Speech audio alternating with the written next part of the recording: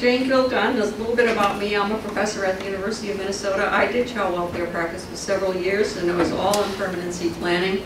I arranged for terminations of parental rights with 5 children. I came back to school to get my PhD because I was so concerned about lack of information about the issues that families and children in child welfare. And so the fact that I'm presenting to all of you means a great deal to me. And I am Tina Barr. I'm a PhD candidate in social work at the University of Minnesota, and my practice experience is mostly with juveniles who are involved in the juvenile justice system, but I also have experience working with children in foster care, children who experience sexual abuse, who are foster children, as well as the families who adopted these children. Also have some research experience, and my dissertation area is in the area of wrongful convictions and exonerations. We social workers have to become more mindful. So I really recommend that social workers consider starting to do some yoga, meditation, at least exercise, spend time in nature, anything that can help regulate your brain. Because I know that when I was in practice, it kind of crept up on me. And I think by the time I was in my 3rd or 4th year, I was in a state of dysthymia, which is a kind of a low-grade depression.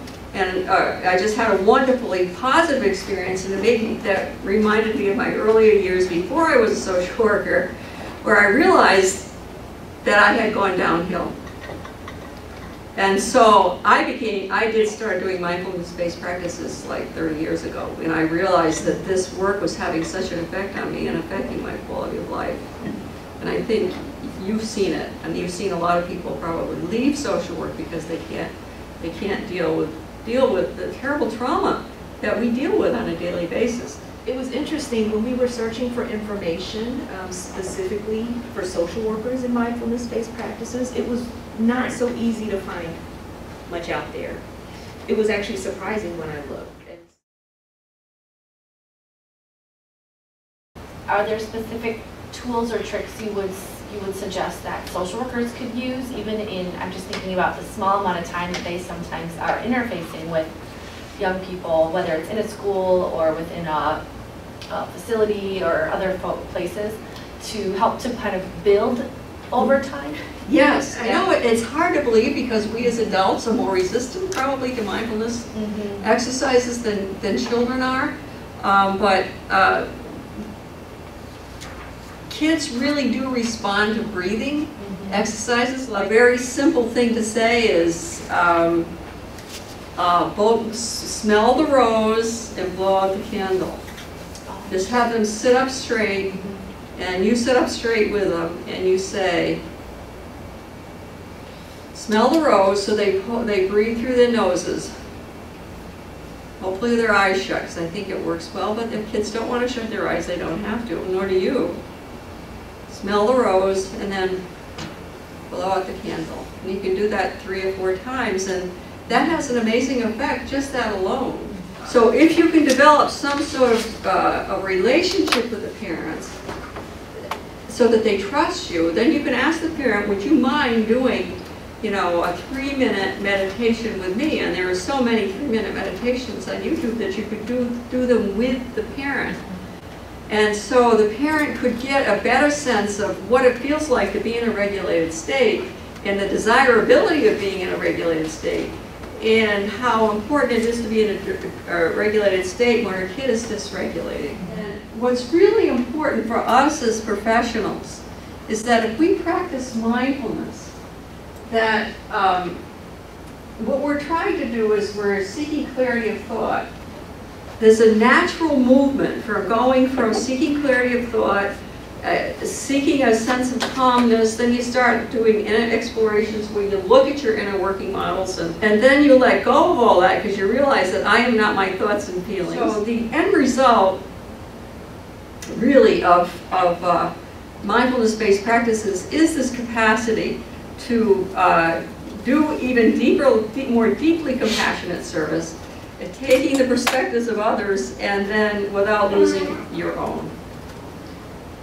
So, applications to practice? Is that me? okay, we have to be mindful. We have to be attuned to our clients. And we get there through mindfulness practice. We want clients to learn to think about the consequences, in other words, to have good executive function, but we have to think about the consequences. If we're going to work and we feel like crap, we have a responsibility to do some mindfulness-based practices right then and there to let go of all these crappy feelings, because we have to be emotionally available to our clients just the way parents must be emotionally available to their children. We have to think of the consequences of our own responses. We cannot indulge ourselves. And I feel crappy and I have a hangover, or you know, my husband yelled at me when I got up in the morning. Forget it. You have to do some mindfulness stuff, let go of that, and be available to your clients. Have a clear and regulated mind so you can do your best for your client. We have to think in terms of coming back to ourselves. We have to be attuned to ourselves. Not only do we have to be attuned to clients, we have to be attuned to ourselves. So if we feel that we're going off somewhere that's distancing ourselves from other people, we have to say, I need 5 minutes. And you need to go somewhere and actually do some meditation, do some of the deep breathing, maybe log on to YouTube and do a 3-minute relaxation exercise.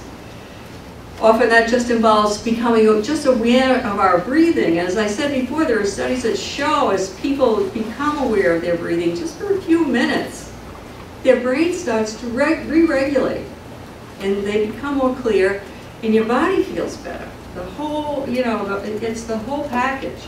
Or would you like to, you know, just tell them to get out of your life and leave the kid alone and stop it?